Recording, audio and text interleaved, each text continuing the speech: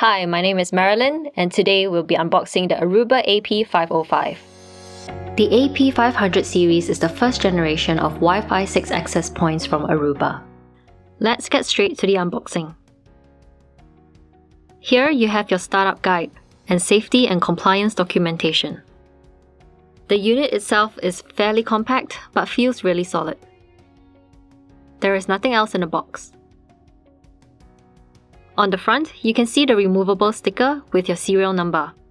And on the side, there are two LED status lights.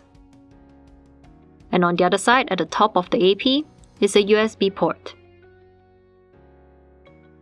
Turning it around, on the back you can see the power adapter socket. So the power adapter is not included with the AP.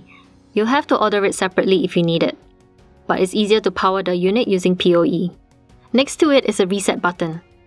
You will need a pin to reach it in case you ever need to use it. There's also a console port and a Kensington lock socket.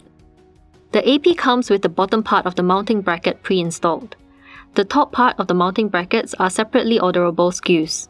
Check out our AP500 series indoor mounting brackets video for more details. The Ethernet port is on the side and is recessed. This is so the AP can be mounted flushed, for example on a ceiling. And there you have it. For more information about Aruba access points, email aruba.presales@dickadata.com.au or build your own solution using our AP500 series configurator at phoenixpro.club.